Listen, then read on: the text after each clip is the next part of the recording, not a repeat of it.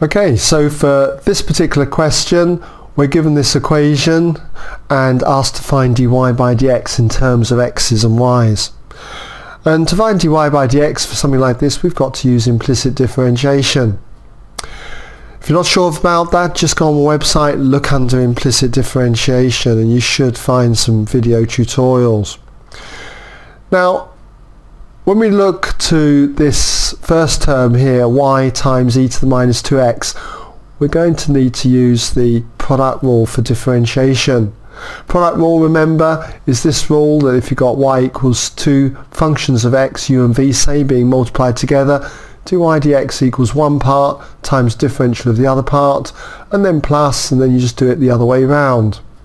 So if I'm going to differentiate this, then I'm going to say that therefore, let's say we take y as the u part, one part, and we differentiate the other part, e to the minus 2x. So we've got y multiplied now by the differential of e to the minus 2x with respect to x.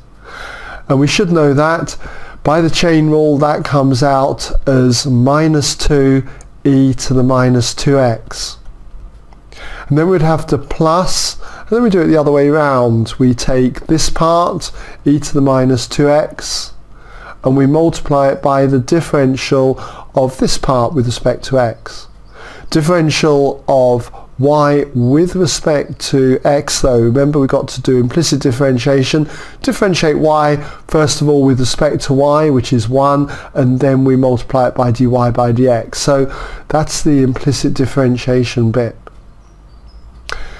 Okay, so that's the left hand side done. Now we just move to differentiating 2x with respect to x. That's going to be 2.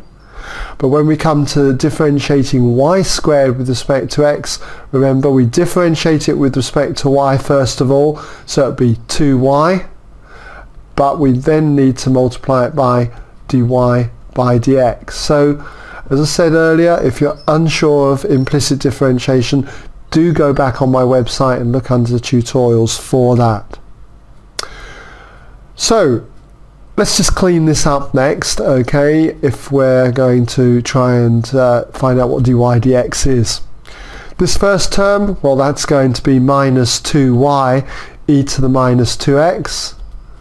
This next term, that will be just plus e to the minus 2x times dy by dx.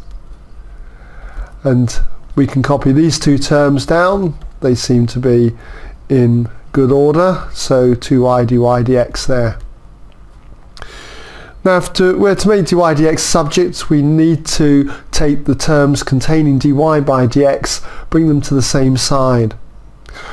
I'm going to take, we'll look at adding this term to both sides. I don't like the fact that this is negative.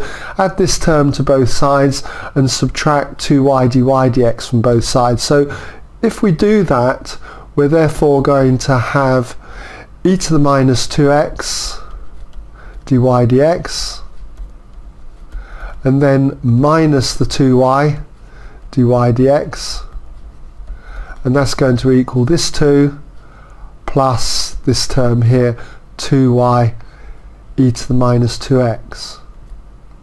Now we can factorize the left hand side. We can pull out dy by dx as a common factor.